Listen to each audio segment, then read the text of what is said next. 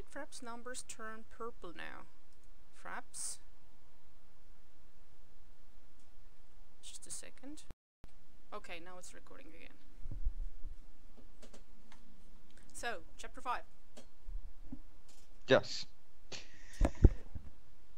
Jewel placed a page atop the pile in front of her, blew an overgrown lock off her forehead and glanced around.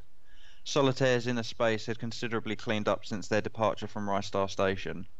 She rose from the floor, stretched her shoulders and pinched some hand wipes from the field care box on her way to the back alcove. These stasis pods might not have been intentionally designed to double as privies, but their cleaning cycle disintegrated organics all the same. Jewel made sure to limit her business to the pod reserved for her catch, though, just in case. I'm going to continue because that flowed beautifully, and I didn't have any problems with it at all. Yeah, you read it pretty well. You read it the way I had meant it. So, carry on. Excuse me. She returned to her improvised floor office and dragged the duffel bag over for a rations check. It felt odd, spending time travelling again. She was caught in the futile dread of her early missions, the sense of emptiness beyond the whole crushing her into a speck of insignificance, devoid of any impact or purpose. Jewel shook her head and squared her shoulders.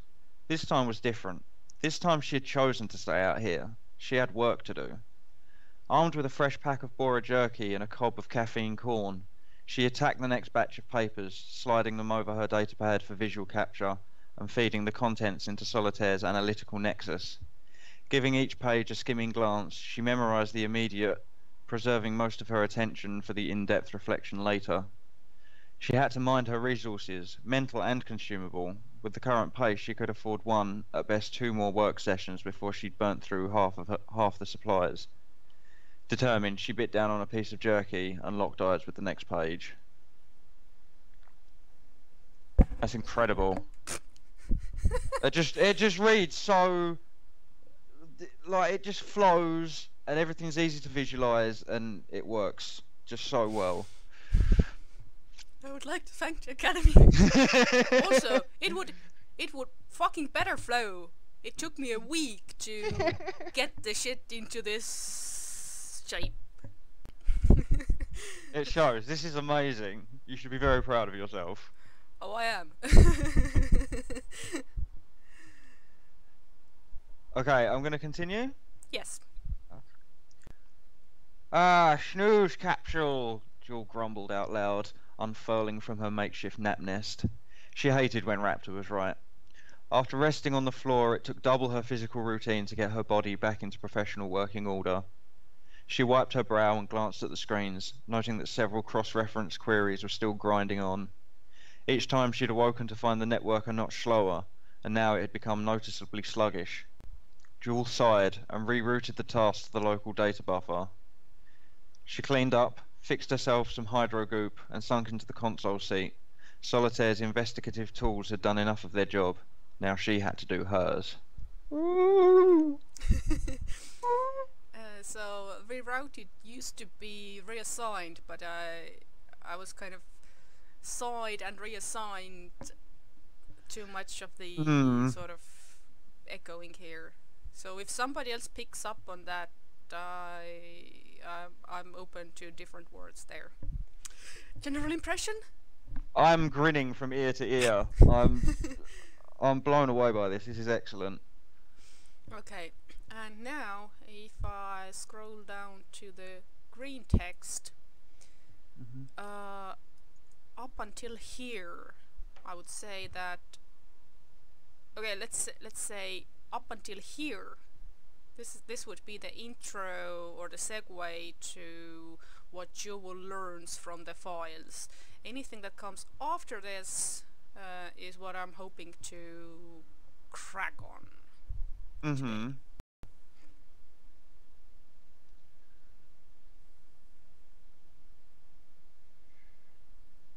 So, if you would read up until here, and then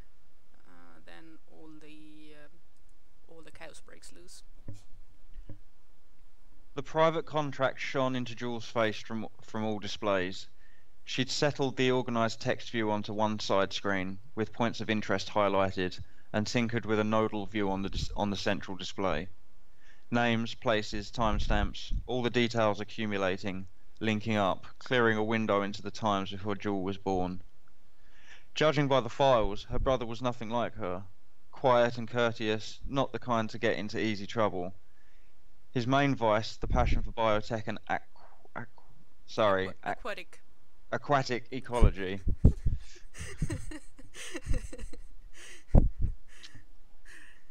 Yeah, so as you can say, this part is not yet complete. Like I have shoved some segues into place, but but if something better comes up, then I will be willing to smooth some things over and maybe exchange some things. Anyway, now comes the part where I want to double check what kind of information we want to make explicit. Like which points do we want to say out loud that she learns from here? Because thing is that I have worked with the material so much at this point, and I have been hopping back and forth in the text and in the different versions of the text, that I no longer have the perspective what the reader knows and what they don't, or like what we have presented to them and what we haven't. And some things feel like, oh, this is just elementary, everybody knows that, but maybe it's because I'm so familiar with the shit. And actually for an uninitiated reader, some shit comes out of left field. So this is basically the this is the point where we want to put some exposition, and now the question is which points to put in here. So in chapter 4, you've already covered. Oh, hang on. Hello. Give me a sec. Okay.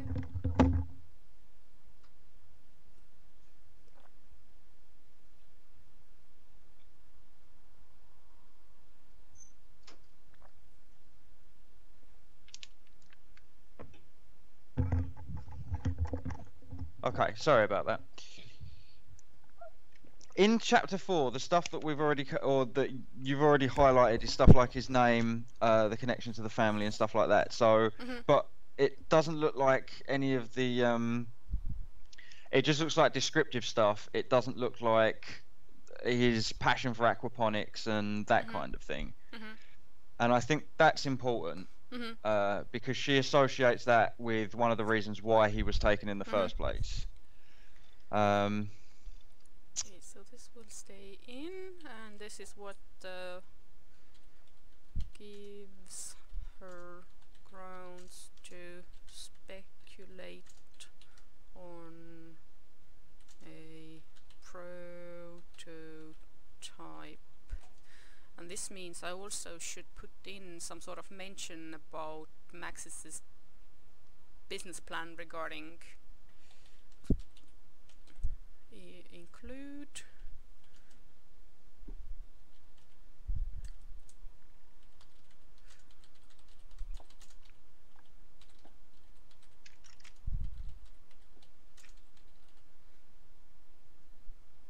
business. So yeah,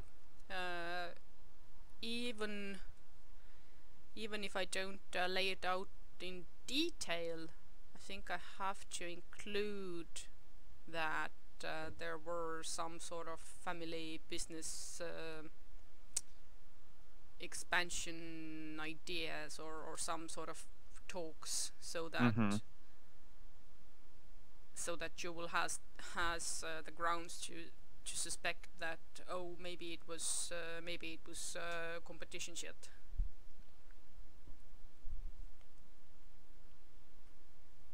And I will cover this with blue marker because this will be my background, or info stuff.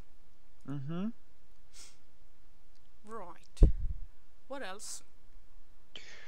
I was trying to not read the notes that you'd already written, but I seem to have lapsed over to them. So I would agree that Fortune has been held at the station all this time is a pretty important point. Mhm.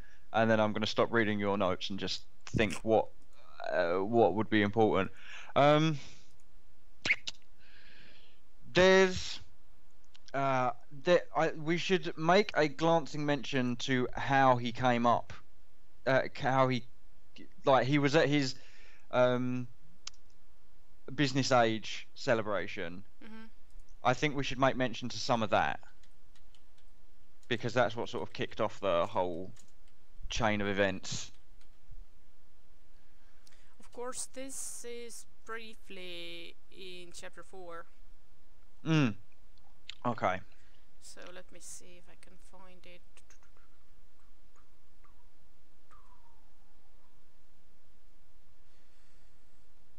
She learned that long before she was born, her parents had a boy named Fortune, and that during his business age celebration, he'd been arrested and transferred to an off-world containment facility before the family had any chance to interfere.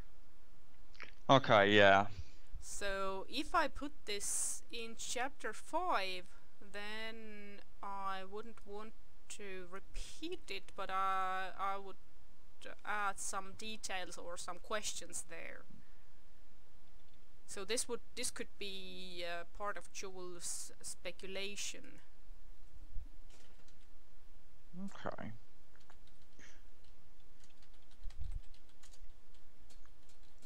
What if? Let me run this up your flagpole. See if you salute it. What if we mention it in a glancing blow in chapter 4 and then elaborate further in chapter 5? Yeah, that's what I meant, because Oh, what's okay. what's what's in chapter 4 right now is a glancing blow. Mhm. So that's what I meant.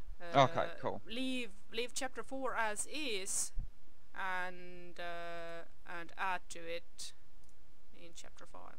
All right, excellent. And just adding details probably won't help, but adding Joel's thoughts is probably the way I would want to go here. I think that's important because it gives you an insight into her Mhm. thinking a bit Mhm. more. I think that's important. Mhm.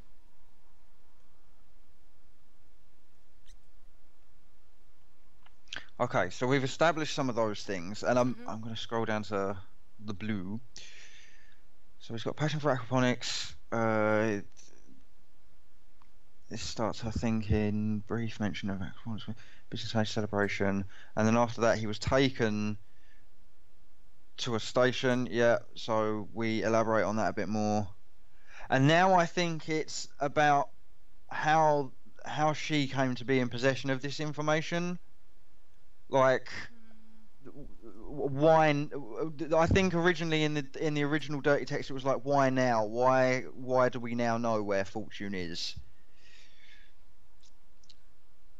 Uh, the why from Jewel's perspective is in chapter 3 and 4. But at the same time, the whole backstory, how the info got to her now, she doesn't know that. Like, she has no grounds to speculate on that. Okay.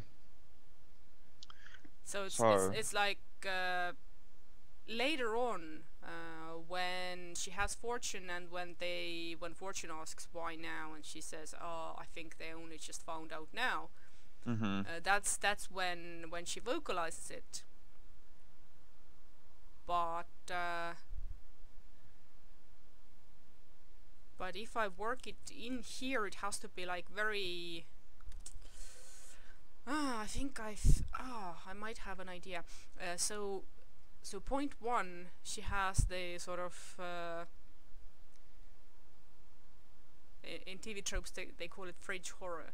It's when you have watched or thought about something, and later on when you're doing something else, and it suddenly dawns on you like, oh my god. So this is where she sort of puts it together that, whoa, he's been held in the same place from the beginning. Mm-hmm.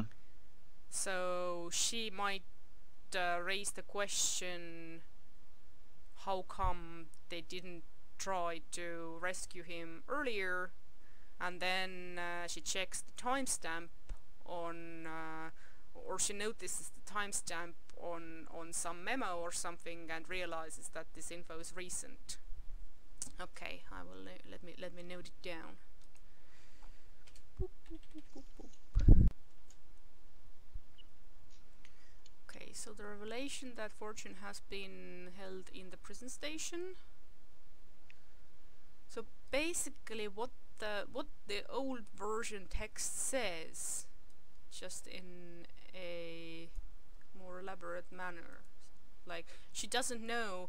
So if the first draft said that after the arrest his tracks seemed to vanish, then now we're approaching the question from the other end.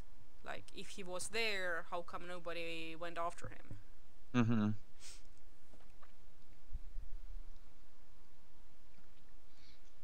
Okay. And if there is an arrest, I also had an idea. It should be obvious that these accusations are made up. Mm-hmm. Like, he might be taken on grounds of some sort of substance use which they have license for, or some sort of obvious thing. Mm-hmm.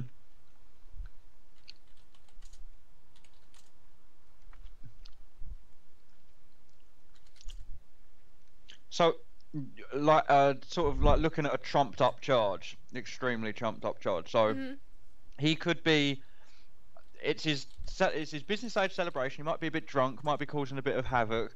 So they might put him in like the drunk tank, but he's not coming out of the drunk tank. He's on his way to the station at this point.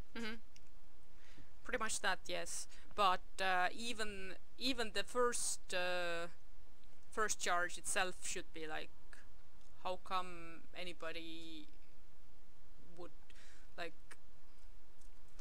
it would be like if you spit on the sidewalk and you're immediately grabbed and taken to Guantanamo, that sort of thing. Yeah.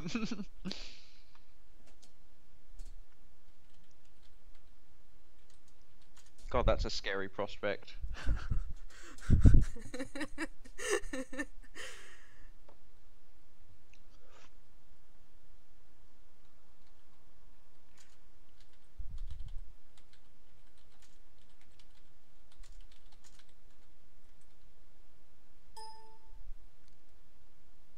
What was that noise, computer?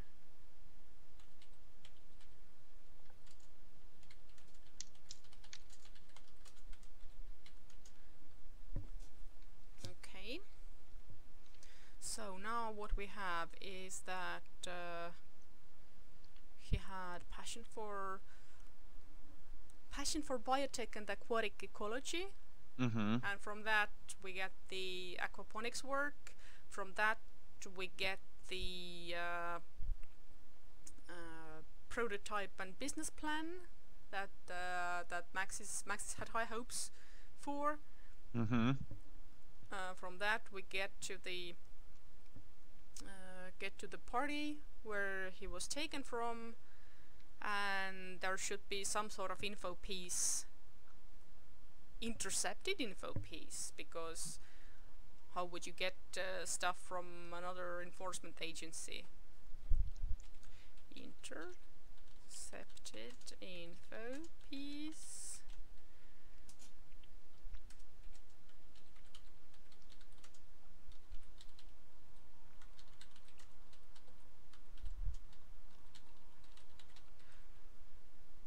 So the whatever intercepted info piece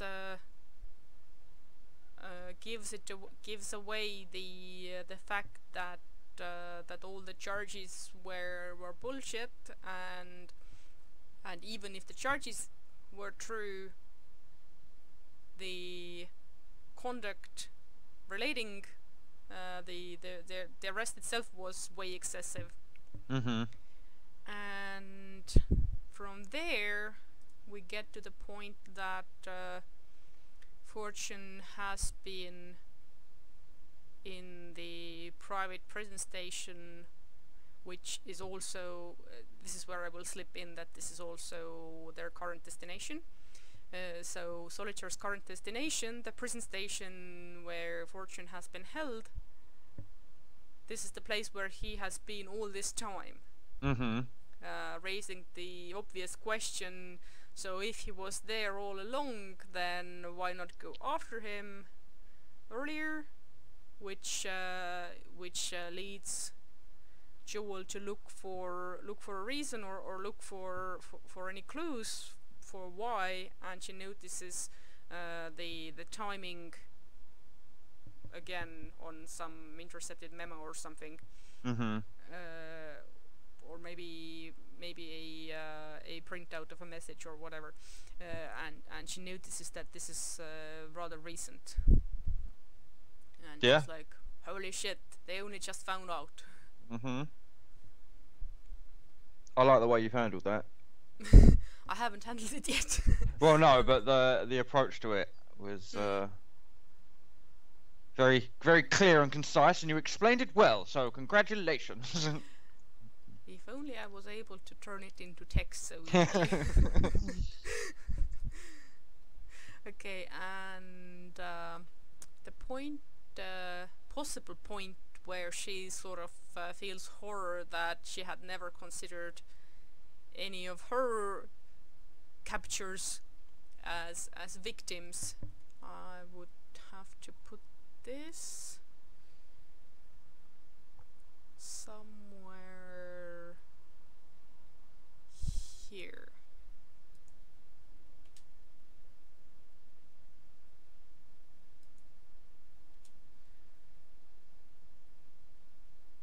So station,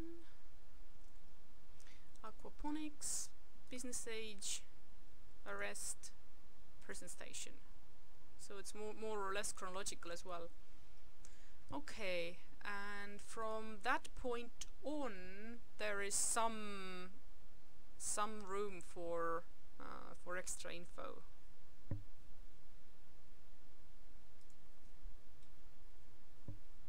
Okay, so this is outside of Fortune now. This is more family. Yeah. Okay. So this might be the point to mention how she took money from his office and elaborate on that a little further. I don't know. It's sort of it's not relative to the case, is it? Mhm. So The taking the money was relevant early on. Hmm. And also I think let me check. We brought it up. I think I have the beginning of chapter 4.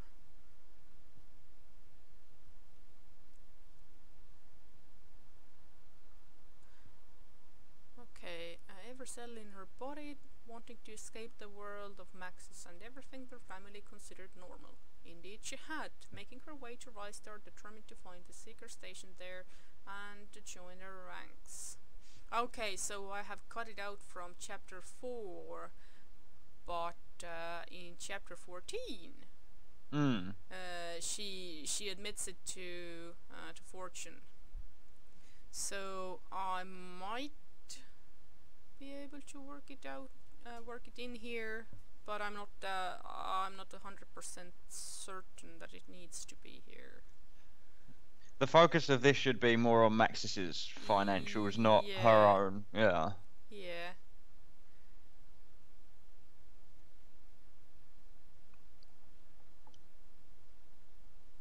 So if I work it in, it will be only in relation to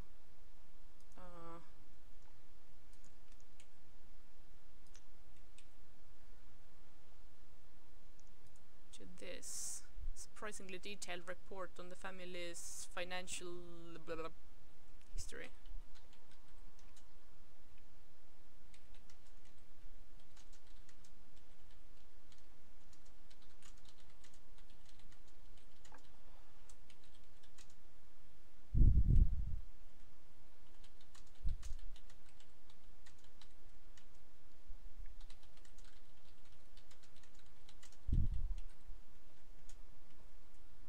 She took some money. Money.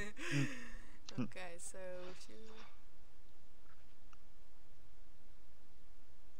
and I thought that maybe I can drop in some foreshadowing here about Trista, namely that there is very little information on her, or like it is noticeably absent. That all information about her is either indirect or vague. Just like when she was growing up. Obtuse, is obtuse the right word? Hmm? It's not obtuse. It's obscure. Yeah. It's not. I don't want to say. Well, maybe deliberately hidden. Like, I don't know. Obfuscated. Yeah.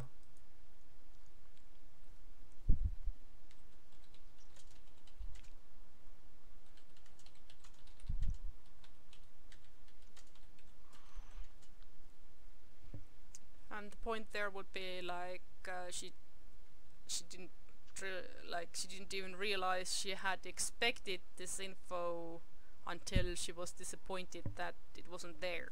Mm-hmm.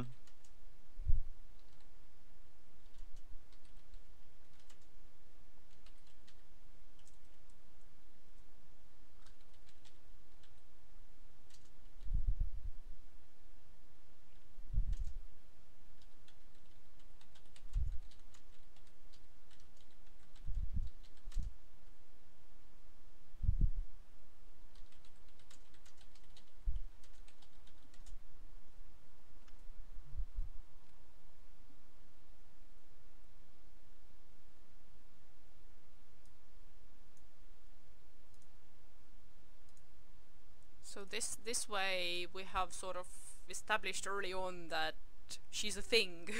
Mm-hmm. That she's not just missing, but this will be important later. Yeah.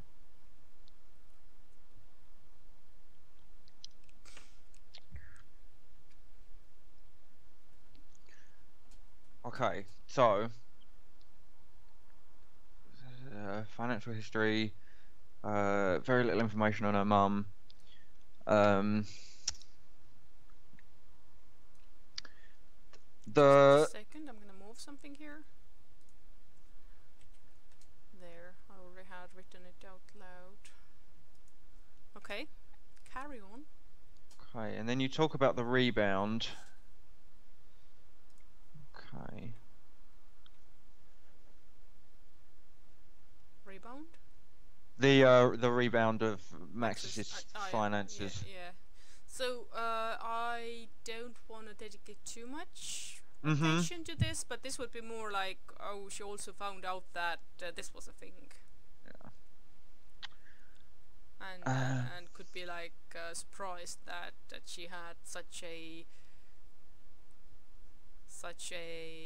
detailed overview of this, and so it could be that point one.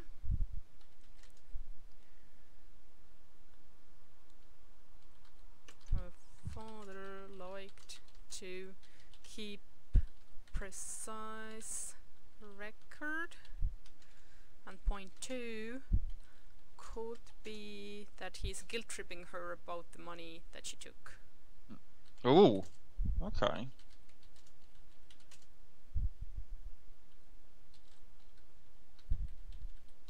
And she decides that that's not the case because she's been given very generous funds. Mm-hmm. But she feels guilty nevertheless. Win-win. Pack your bags. We're going on a guilt trip.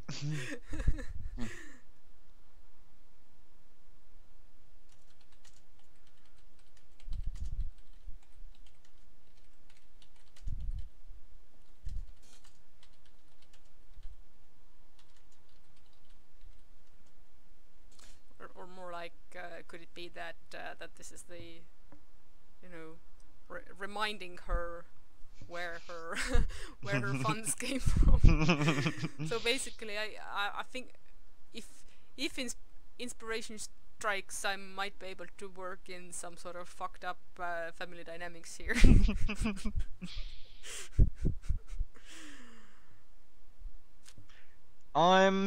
If I look at this from a very clinical approach, we've dealt with Fortune. Mhm. We've looked at Fortune in this chapter.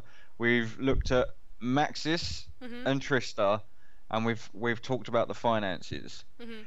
Logically, in my opinion, the next step would perhaps be, if we have to, and I don't feel that we necessarily do, but the family house would be the next connected thing. But I don't think that Mm, requires much, if any, talking about. I don't think this needs any attention at all because later we will go to that location. Okay. With So if it was the case of the first draft that that they had moved, mhm. then it would be somewhat relevant. But now, no.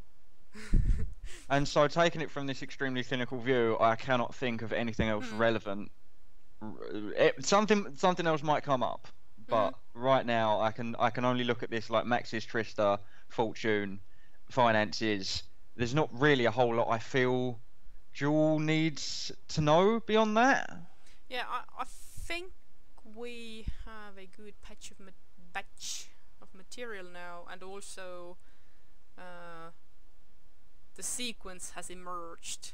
The Mm-hmm. sequence of showing these different bits and pieces, which is what I was really after, because I had I had the journey notes from before, but I didn't have a clear view what to begin with and so on. So this has helped a lot.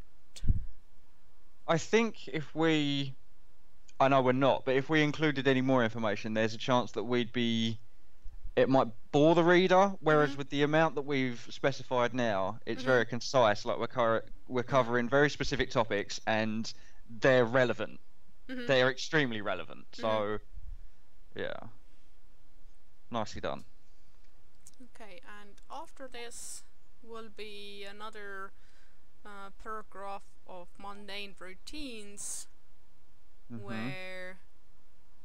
where Jewel realizes that, oh, we're at the point where I can enter transit, and I don't want to be out and about while we're in transit, so bye bye. Yeah. Basically. And I know that there will be right now there's like a page of notes about that, but I will cram it down into one paragraph later on. We discussed the other day about Jewel having the feeling of, why does everybody else in the universe know more about my family than I do? Mhm. Where were we putting that? Was that meant to be in this chapter, or is that Mm-mm. a later or earlier one? That was also in chapter 4, I think. I think a whole lot of shit is in chapter 4 because chapter Okay. 4 is very long. Let me see. Ah, no, chapter 3, I think. Oh, okay. So chapter 3 should be at the hygiene part.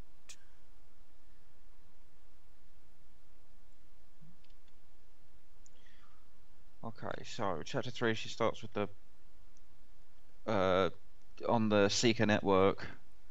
The stranger, the world of information she had no clue about and had not signed up for. Perhaps for pushing her buttons. I think this is it. Okay. Like, I think it might have originally said that everybody knew more about her family than she did. Or is there might be a callback to this. Let me check something. Okay, so where are we right now? We're at chapter 5.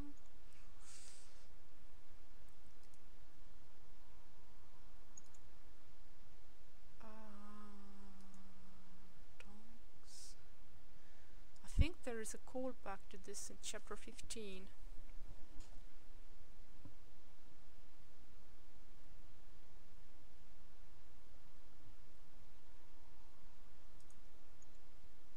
Part 2.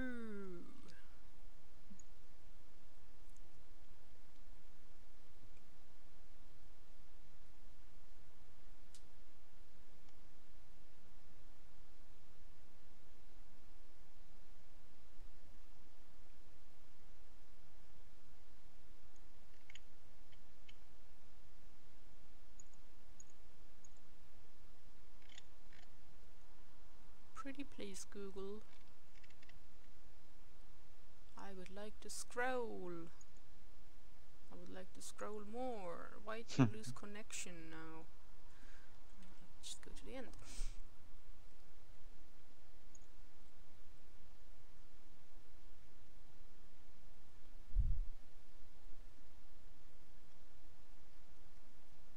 Okay, so Raptor.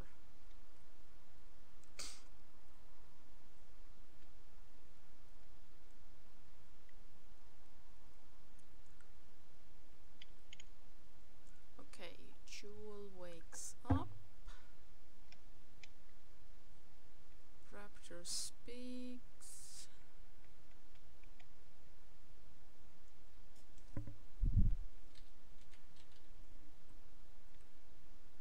No, no, no, no.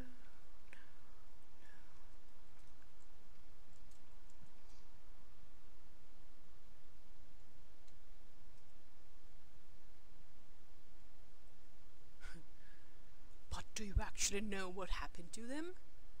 Do you know for sure that the gate closed after you? Did you check? Did you? Yeah, I'm going to laser through it and just doing a search.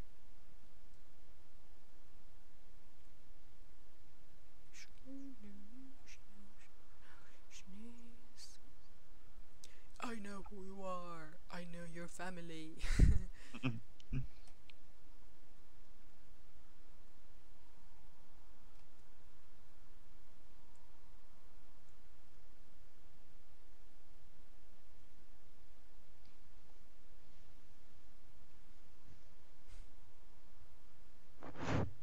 Okay, so there is this point in chapter 15.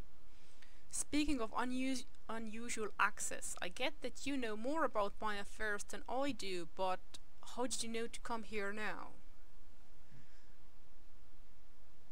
So it is not as pronounced as it used to be, but I think it is enough. Mm-hmm.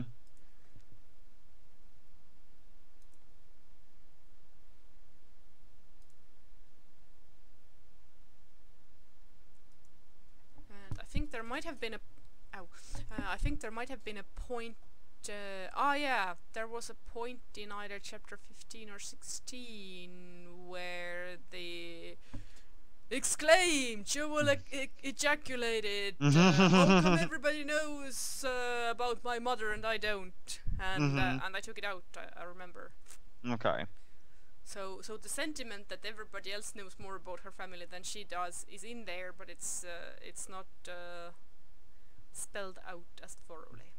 It's soft. It's a soft touch. Smooth. Very gentle. Liquid smooth. Yes. Excuse me.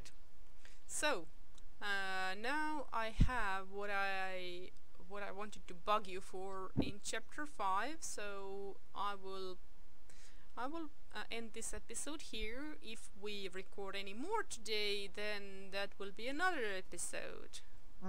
Which means whoever's watching this, thank you very much. Thank you for bearing with us. Bye. See you soon.